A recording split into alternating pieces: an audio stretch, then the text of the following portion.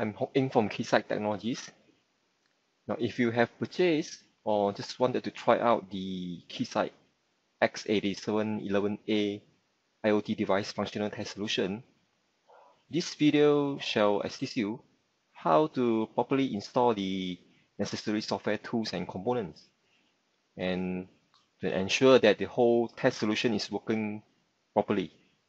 First, download the X8711A install wizard from the keysight.com, and then go to the visit technical support and go to the driver and firmware and software tab and just download the install wizard.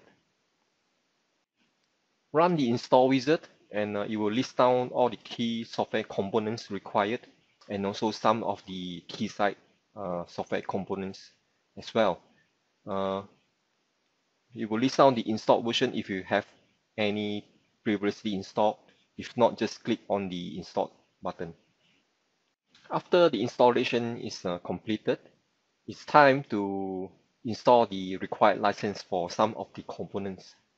Just click on the link below here and it shall lead you to the Keysight Licensing Manager. If you have the license files, you can just install it from here. After you have completed the installation, here's a 5 checklist item for you to ensure that the software that you have installed can run properly using the X8711A test solution. First item, check the X8711A instrument connection as shown over here, and make sure it's connected to the PC.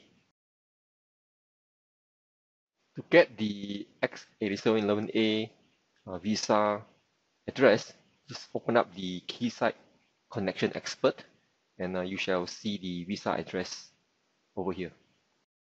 And to get the COM port number from the PC, just go to the Device Manager and then under the ports segment as shown over here. The next few checklist items shall be on the Keysight Test Automation Platform software or tab.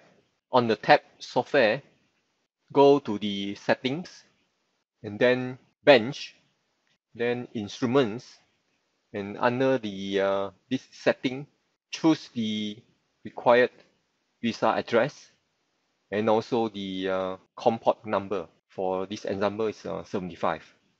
Checklist number 4, to ensure that we have the correct plugin and license installed, go to the package manager and under the packages you can see that we have the BLE and also the WLAN plugin with the correct licenses installed. Last but not least, open up the required test plan. And for this example, we are going to use the BLE signaling test plan. Then hit the run button, and bear in mind that a additional 180 seconds, about 3 minutes additional runtime is required if you are running this test plan on your PC for the first time. Thank you for watching.